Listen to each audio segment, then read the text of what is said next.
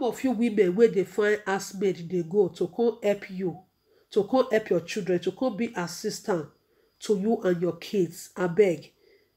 Make una leave all those small children alone. They are too young for housemaid. 8 years is too young for housemaid.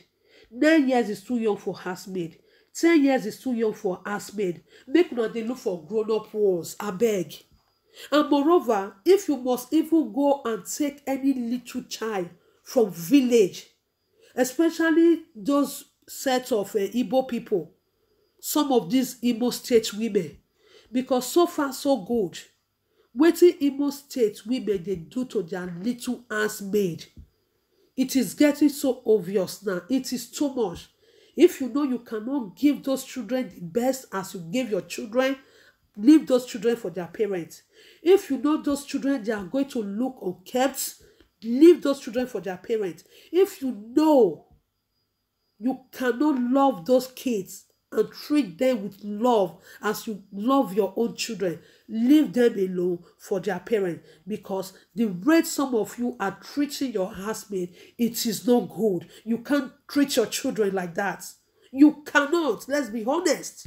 Hello everyone, welcome to Marigold TV. If today is your first time to watch or listen to my video, make you not forget to hit the subscribe button and remember to press notification bell. So my people, I want to talk concerning this little child who they see here. So in fact, the suffer where these little children, they suffer from their mother hand. Those little kids will be housemaid, the kind of pain and tears they go through every day. I feel so much sorry for them. And those wicked women, they go get their own children. They go protect their own children. They go show love to their own children.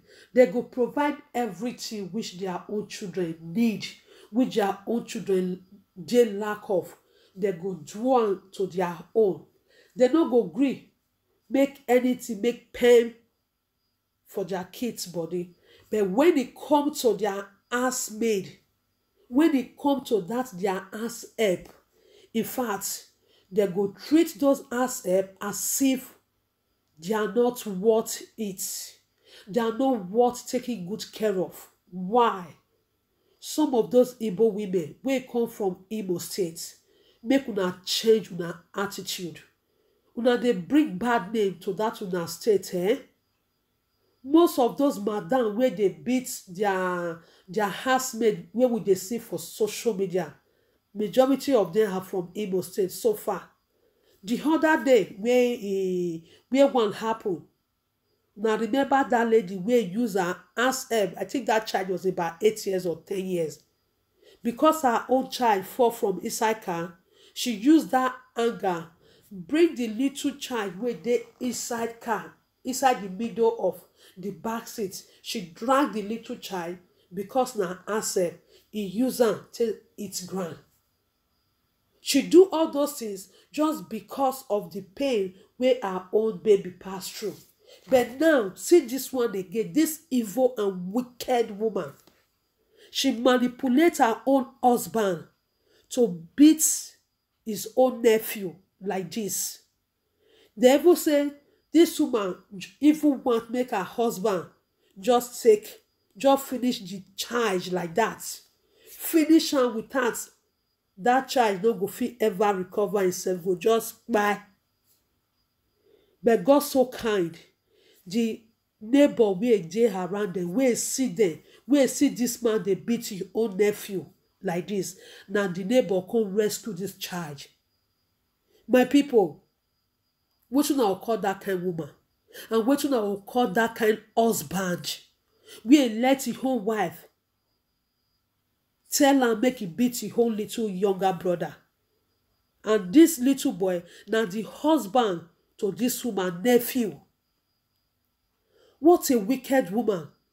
Why be say some women, they wicked? What did this little boy do?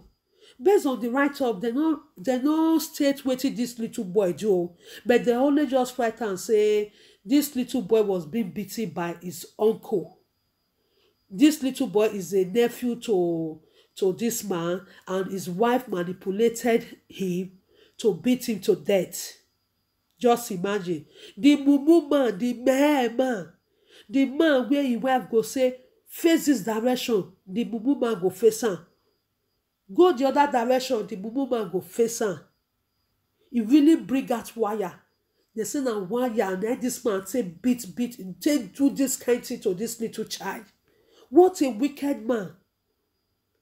If na something his wife use for this man, he not supposed to know, say, no matter what, if your spirit is strong, I believe, say, there is no concussion, there is nothing where your wife, that your evil wife and wicked wife go give you, may you chop, where go ever feel work for your body, when your spirit is strong.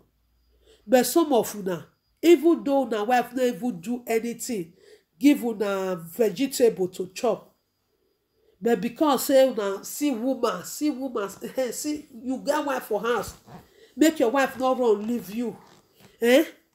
You go start to be like mumu, you go be like mugu.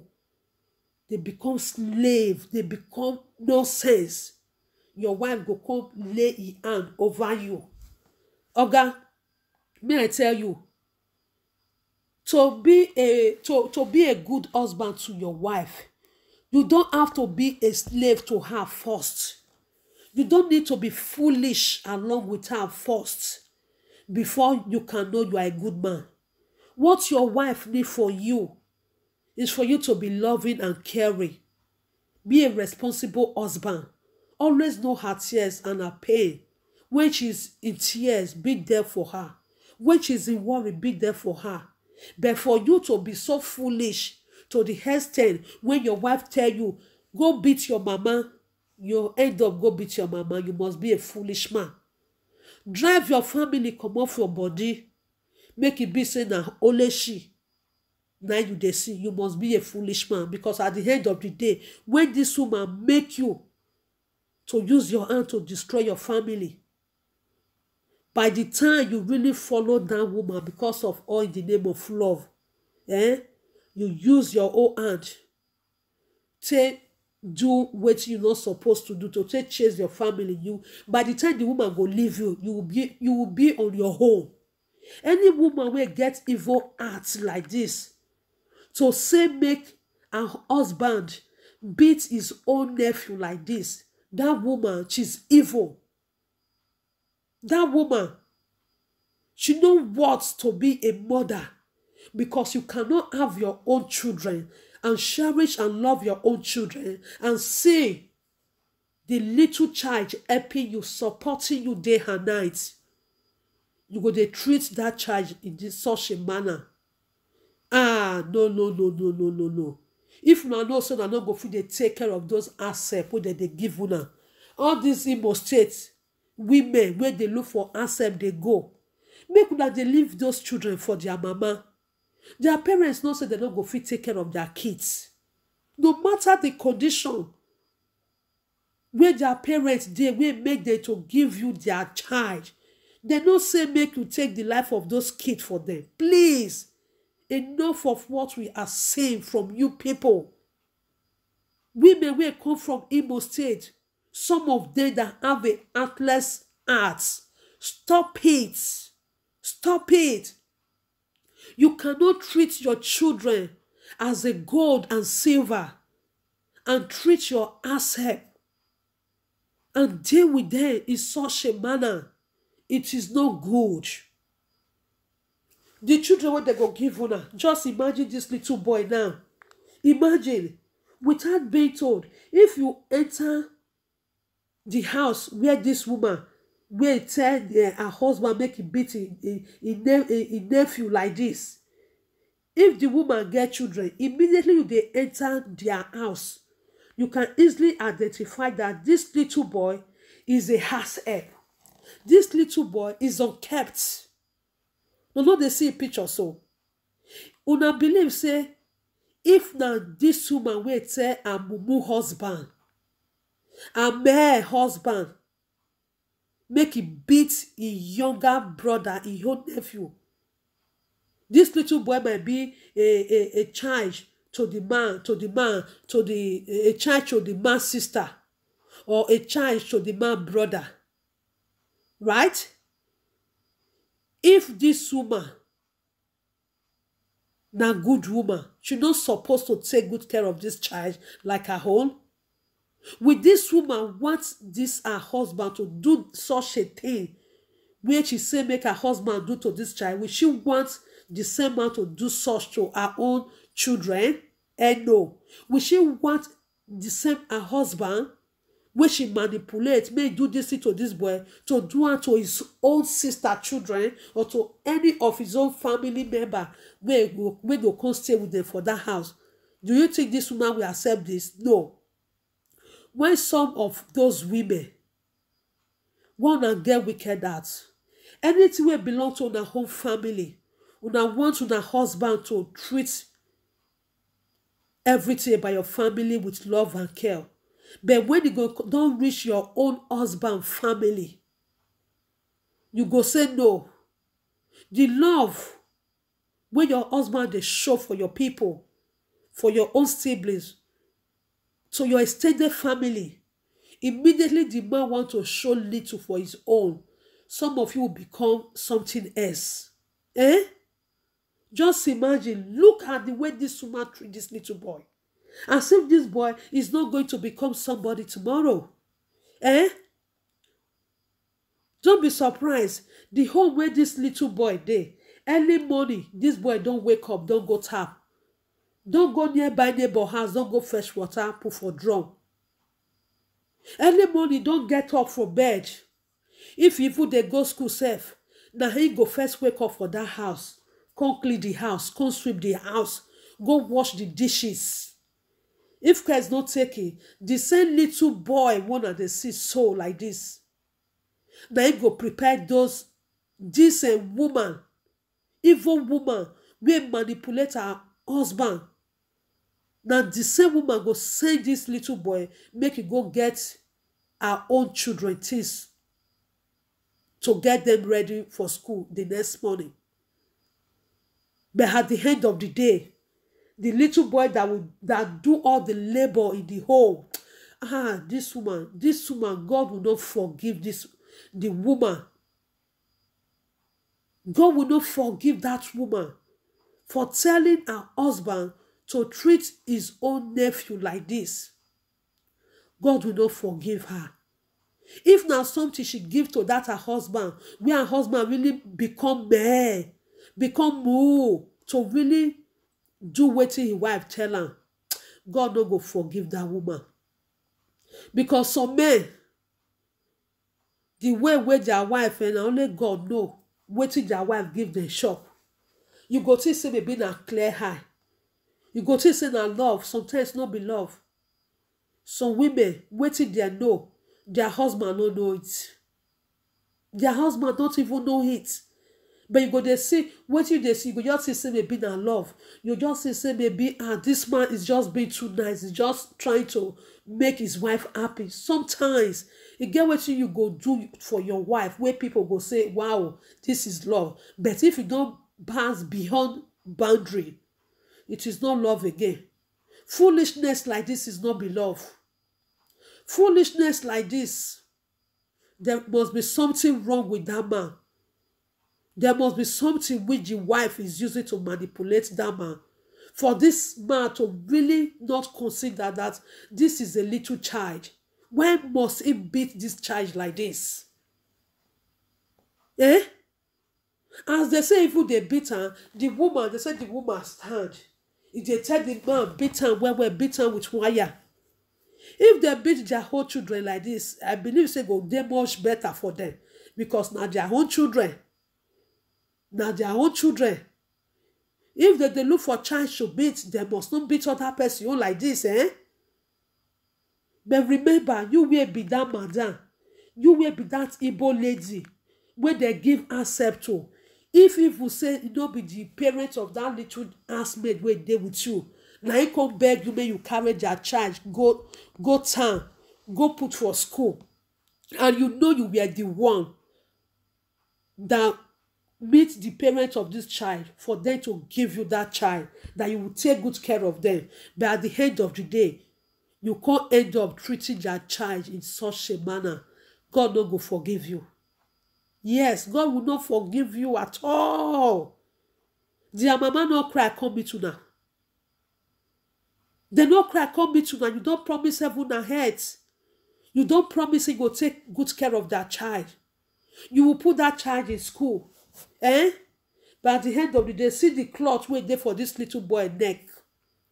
Do you think this woman children and the husband wey dey gather beat this little boy? Because na gather beating. The wife control the man, make the man beat am. Na the man carry wire, come out, dey beat am. The mumu husband dey do am like that. If na so it take happen, eh? They go now believe say they go buy this kind, they go wear their own children this kind clothes. Why some of you women have them? Eh? Either Igbo or not be Igbo now, but this one they say happen for Igbo state. Either you are from Igbo or you are not from Igbo. As far as you have a ass help now, you don't take good care of your ass help, your little maid that is in your home to assist you. You don't take good care of those child like the way you take care of your own.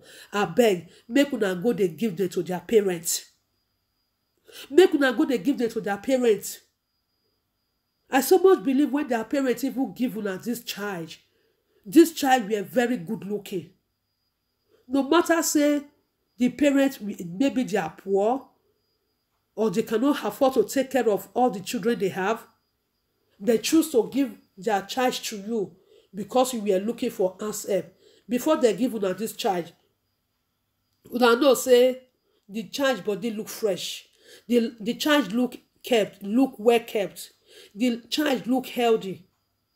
But sometimes when they don't give una this housemaid, the condition of the housemaid will even dey worst pass when they even dey with their parents. It is no good.